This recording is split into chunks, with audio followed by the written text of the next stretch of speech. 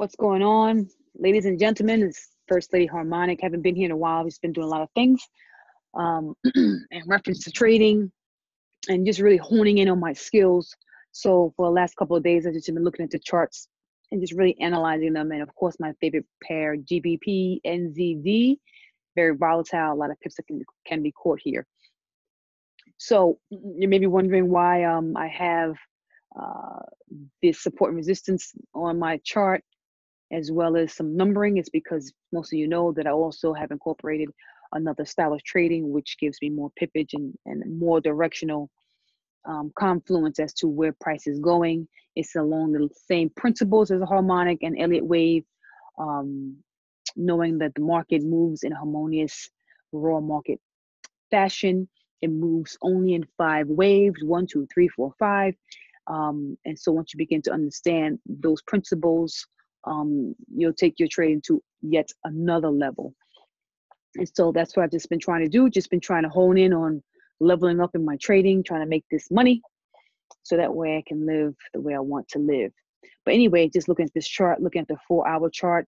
I do trade on the 1 hour, but the 4 hour and the daily is what I tend to look to for my directional bias.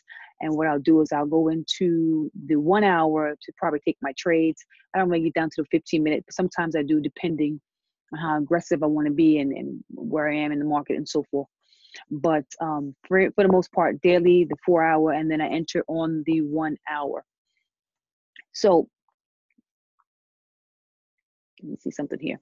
All right, so what I'm looking at here is we have a nice move downward in this area. Where, as you can see, I have my quarter points on as well as my 50% marks of my quarter points. So my support and resistance is always drawn up for me. I don't have to worry about knowing where that is.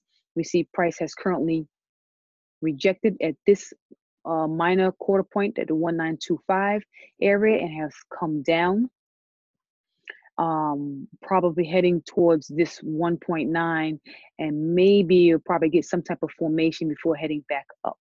But just for now, what I see here as far as the harmonic is concerned, we have a strong push down, a retracement back up, a nice retracement back up, which can be measured out, and then we have another push down. And what I noticed was this low here was broken, which makes this an extension pattern. And there's only a few extension patterns, but to find out what extension pattern this could be, we need to measure out what this area, where this area land. And the way we do that is with, of course, the Fibonacci. So I'm going to take my Fibonacci tool. I'm going to measure from this high. You want to be very careful and be very accurate to this low here. Okay. So now what I'm looking at is this a 618 or a 786? Well, it can't be a 786 because a 786 will represent the butterfly pattern, and it's not an extension pattern. And because we have this break here, we're going to use the 61.8. And then we have a 113 right here, a 113 Fibonacci touch here. So this looks to be a shark pattern. Now our D point, which is always, like, I love my harmonics. I have both my extensions measured from top to the bottom. So really in one swoop, I get my XA, my B point, as well as my D point. And when you have an extension, I get my X, my A, my B, my C, and my D point all in one swoop. But anyway, enough of that. So being that this is a possible shark pattern, I'm going to say possible because I can't guarantee anything. We know our D point ends at a 886 or a 113, right? So the question is, where are we most likely to go?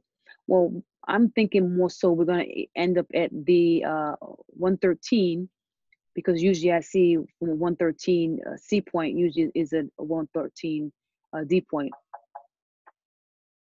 But the reason why I'm also saying that is because of this minor quarter point, the 1925. We may get some rejection in this area, slight pullback here, and then rise up, but the major pullback may happen at the 113. So with that being said, my harmonic pattern would look like this. So it'd be from X, A, I'm gonna mark that under C, B, C. I'm gonna go for A right here. And what you want to be careful of, since we have two different ways, or two different, the 886 and the 113 possible D points, what you want to look for is once we get to this 886 area, if you see a strong bullish candle, impulsive candle, very strong, it could be an indication that the trend is still strong. And you'll know for sure if that next candle, what you want to get at 886 or any D point completion of a harmonic, what you want to get is some type of rejection from the next candle. But if that next candle happens to continue upwards, that is your sign that the 886 is no longer your D point, but the 113 is going to be your new target. And once you get there, you can place your sell limit at the 113 for an aggressive entry. We're probably going to get a little overshoot. You may get something like this and then come down. I'm thinking we're going to come down probably to some area of structure, either along here or along here. But that's what I'm looking for. Once we come down, I do believe that we are not coming too far down. I believe based off of my other strategic advanced method that I trade, we are going to continue going up. So that is my prediction for the Gbpnzd pair for next week. It's a 4 hour. I'm looking for maybe something for price to even come down right around here and then continue upwards. So let's just look out for that next week. Until then, I'll talk to you later.